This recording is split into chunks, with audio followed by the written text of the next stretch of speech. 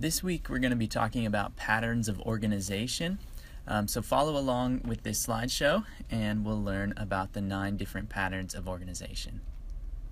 Okay, first, when reading, a good strategy is to look for patterns of organization.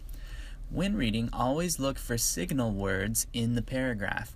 These signals point to or clarify the relationship of one detail in a paragraph to the other details and or to the main idea of the paragraph.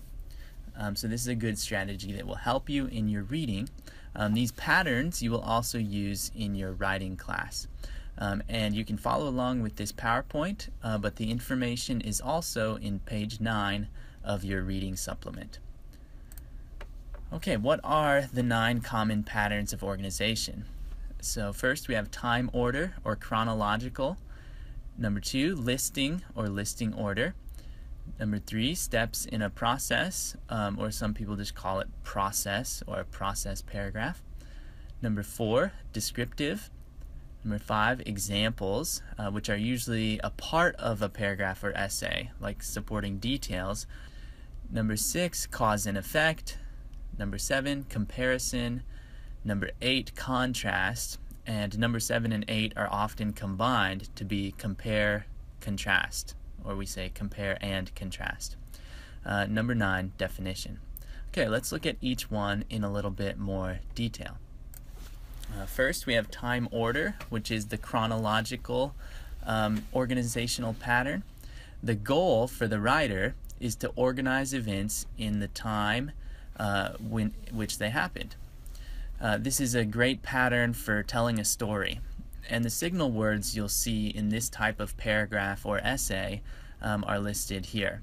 After, at last, before, currently, during, soon, then, finally, following, in a year, in a month, in a day, in the meantime, next, until, and then first, second, or third.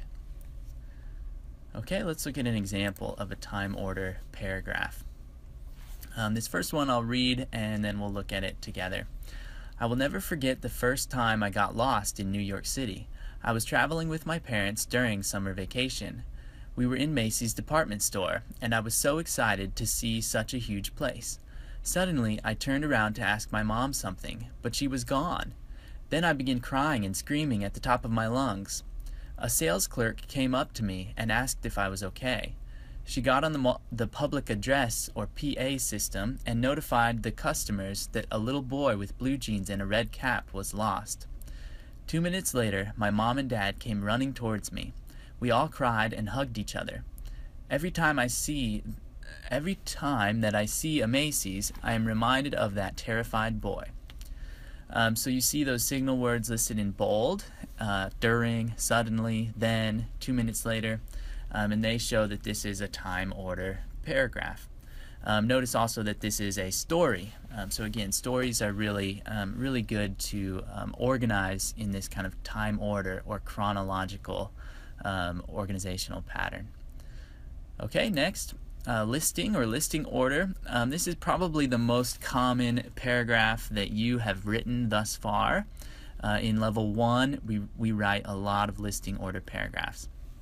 So the goal for the writer is to tell information in a list when it is not important which order that those items happened.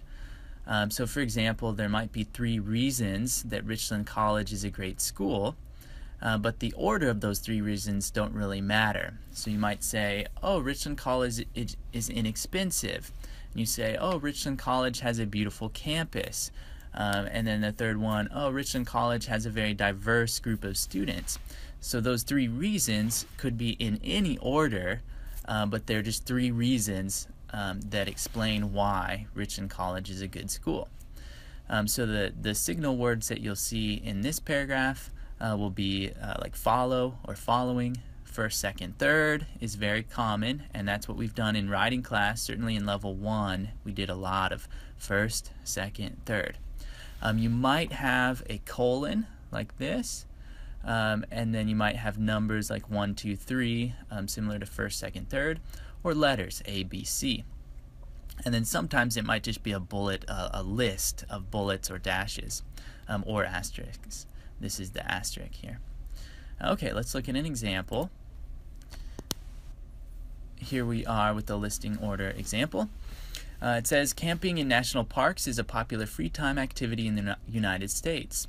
Successful campers always carry the following items. First, they have clothing that is appropriate for the weather, such as extra jackets, comfortable boots, and rain gear. Second, they carry food that is easy to pack and doesn't spoil, as well as equipment to cook or prepare it. Pots, a skillet, plates or bowls, silverware, matches, etc. Third, campers always carry a good compass and a first aid kit when they go camping. Getting lost and accidents are never good, but they do happen on occasion. Other items on a camper's must-have list might be A. Binoculars to watch wildlife, B. Bug spray for protection against mosquitoes, C. Sunglasses, and D. Sunscreen for those sunny days. So again, you see those signals listed in bold that show the listing order. Okay, number 3, steps in a process, or some people just call it process, a process paragraph or a process essay. So the purpose here is to tell how to get a result step by step. So when you think about how to cook something or a recipe, you think about someone teaching you how to do car repairs or some kind of do-it-yourself instructions. This step-by-step process is a great way to write those kind of instruction guides. The signal words you'll see are after, process, step, instructions, procedure, directions, first, second, third, again, at this point, at this stage, and the word then. Let's look at this example. This time I'm not going to read it. You can pause the video if you want and read through this example. I think it's kind of interesting and funny example. So look at that and then look at the words in bold, and you'll see that's a step in or steps in a process. Okay, moving on to number 4, we have a descriptive paragraph or descriptive essay. So the purpose here is to help the reader imagine a picture. So there are a lot of adjectives and location words with a descriptive paragraph. This is great for scenery, nature, or describing any place. And it really adds a lot of interest in a paragraph. A lot of fiction has descriptive paragraphs. Signal words would be lots and lots of adjectives, like sensory adjectives, so words for different colors, shape, size, texture, smell, texture's on there twice, and material, all those kind of things, so those adjectives.